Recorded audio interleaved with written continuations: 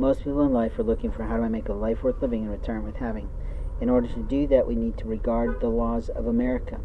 And when people do not regard people's rights to choose their lives and choose their opportunities and choose their work and choose their religion and choose the people they choose to have in their life, then we have a problem with choices.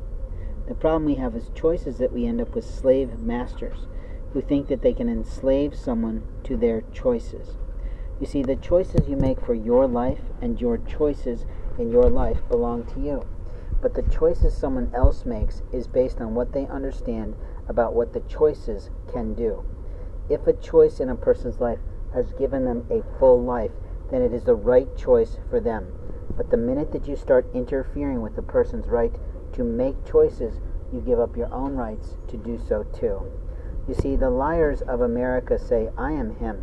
So I'm going to be him, I'm going to do him, I'm going to steal from him, I'm going to take from him, I'm going to choose him, I'm going to do this. Great. But did you do you, or did you try to do someone else's life? You see, in this moment of time, there are people who have stolen my medical rights.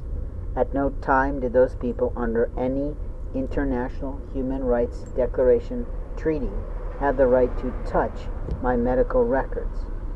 At the same time, under federal law, at no time do those people, even under continuity of care concepts, have the right to touch my records.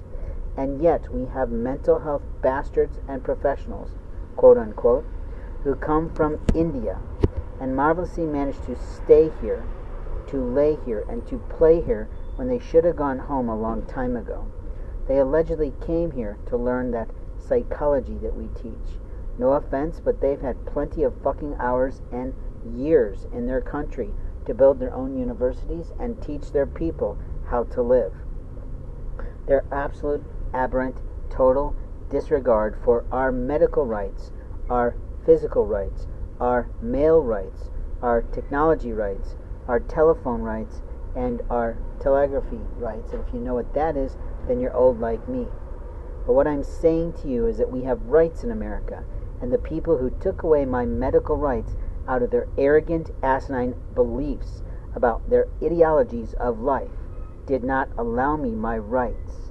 And as a result, I have massive migraines every day. I have constant illness in my stomach. And openly, you don't just fuck somebody out of something and think that, oh, in a couple years' time, they'll be fine. But let me explain something to you. For every motherfucking nurse that you play into this building to walk past me to take a look, to cop a feel, I will fuck your life into hell. These little shitbag bitches from the community need to learn to shop. That's on them. But if you're walking into those fucking clinics and teaching them where to look, you're a fool. But what I'm going to tell you is that when you took away my rights, you motherfucking bitch, and my family, you lost yours. There is no more right to my life. I have told you 100 times, do not ask me about my medical practices. Do not ask me about my medical rights. Do not ask me about how I'm feeling. Do not fucking ask me. I am a 53-year-old man that is motherfucking angry that his medical rights were abused and literally used and ruined by police officers in a fucking jail. And Marion County Jail has got a lawsuit coming. They were already in a class action lawsuit when they fucked around with me. Those men were asking me questions of did I get my shot or not. And let me tell you, motherfucker, it's none of your fucking business whether I got it or not. But those nurses at that company didn't provide it. They lied and gave me a placebo. They probably lied and gave me a different shot. And here's how I know. For a man who's been taking that fucking medication and balance for his whole motherfucking adult life, I know what it looks like. I know what it feels like. I know what it smells like. I know what it touches like. I know what it feels like under my skin. I know what the bulge is like. And I know, because I've had it my whole fucking life.